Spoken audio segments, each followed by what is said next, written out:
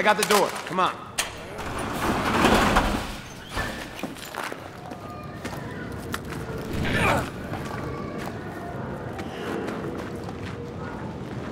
Milnet was saying there's riots all over the fucking city. And get this, a coup in Iran. Sponsored by your friendly neighborhood PLR.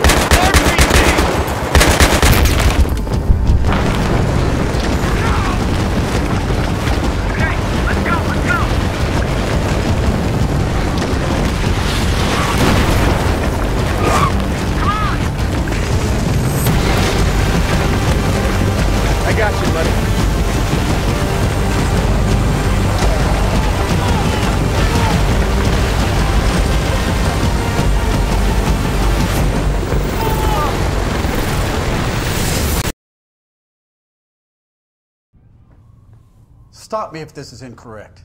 Farouk al-Bashir and the PLR seized power in Iran almost the same day as the earthquake. They become a threat.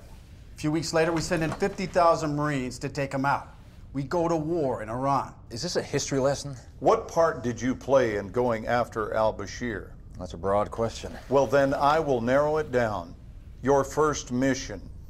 Initially, our role was to do BDA after airstrikes in the northern quarter of Tehran. Battle damage assessment. Why were you doing that?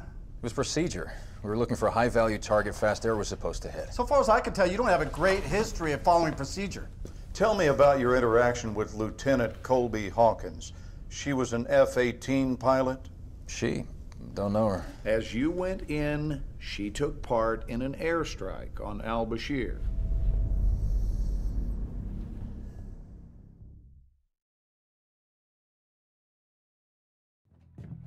Hawkins, we just got raised to Alert 1. Plans have changed. We're launching now. CAG says we're special today. We're not on station for some Whiskey Delta ground support. Dask is gonna fill us in airborne, but we are flying a strike mission over Tehran into Mehrabad Airport. Eland has sat images. They think they know where al-Bashir is.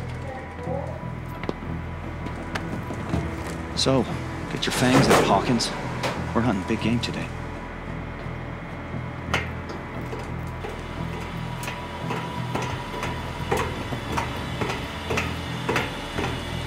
That's pretty much it. There's Iranian bogeys in the air already. Pucker factor 9.7.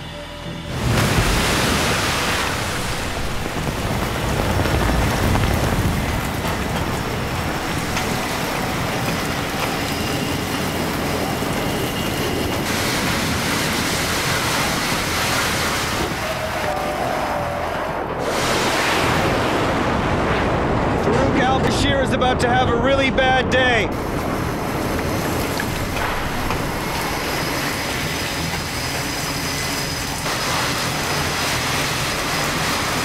Okay, let's rock and roll.